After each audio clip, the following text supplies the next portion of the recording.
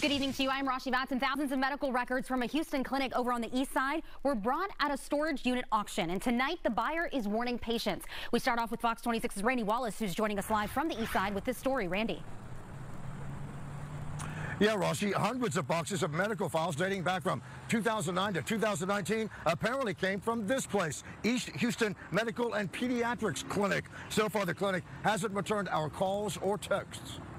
If you've ever seen the TV show Storage Wars, then you know how Ben Rosales came to be the owner of this. This looked interesting to me because there were some high-dollar chairs. I seen a table back there. Ben thought the contents of all the boxes could be worth something. I bought boxes with collectibles that have comic books in them, and if this was all comic books, we'd be talking thousands and thousands of dollars I would be looking at. What Ben ended up with is a huge headache and possible HIPAA violations. According to my count, it's almost 200 boxes in here, 50 to 60 files in each one, so we're looking at 12 to 14,000 medical files in here. This is a dream come true for identity thieves. Boxes and boxes filled with Social Security and driver's license numbers. Open bank accounts, you could, open new credit lines and everything with all this stuff that's in here. According to the clinic's website, Dr. Wilson is the owner. He said, "How did you get them?" And I told him, "You know how I got them. You didn't pay your storage. It went up for auction, and I got it." Ben says he told Dr. Wilson he would deliver all the files to him for $15,000. That's when he said, "I'll call you back in a few minutes." And when he called me back, he just said, "Don't even worry about it, just keep them." But Ben says he doesn't want them. He says he's also reached out to medical and insurance providers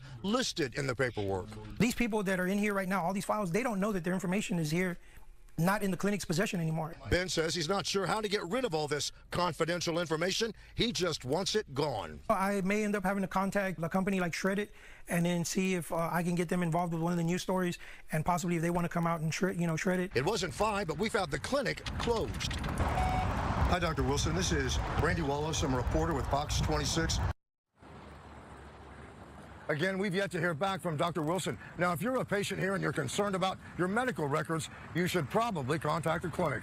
Reporting live from the east side, Randy Wallace, Fox 26 News.